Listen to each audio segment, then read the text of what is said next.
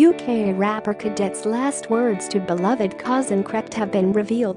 The 28-year-old rapper tragically died in the early hours of Saturday morning in a two-car smash in Staffordshire when his taxi hit a Peugeot van. Krept, who grew up with Cadet in South London, took to Instagram to share a touching tribute to his late cousin. He wrote, "Your last words to me were literally just know I love you, for real, and I am so happy that was our last convo. I am so broken right now cause I love you and I am so proud of you. You finally started getting the recognition you deserved." And to everyone, just so you know, he actually felt the love and recognition, and he was so grateful for it. The cleanest-hearted person. We would literally do anything for each other. Rest up, cuzzy. I will keep your name alive until my last breath. Love you, cuz. His family announced the tragic news on his Instagram before switching his social media to private.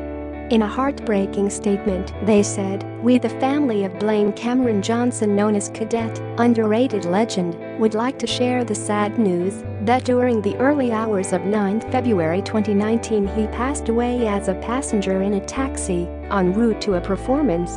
Right now we, the family, appreciate your patience and will share with you any information as and when we can." As the news spread to his fans, DJ Semtex wrote, "Can't believe it. I was on stage with him last week. Never seen a man so happy. Everything was working out for him. This was gonna be his year. We were plotting on the best time to do an interview on his next single. Rip Cadet." Fans of Cadet, who was an ambassador for the Give Blood NHS campaign, desperately tried to discover the tragic circumstances surrounding his death. Emergency services were called to the scene in Main Road, Betley, at around 1:30 a.m. this morning following the collision between a silver Toyota Prius and a red Vauxhall combo van.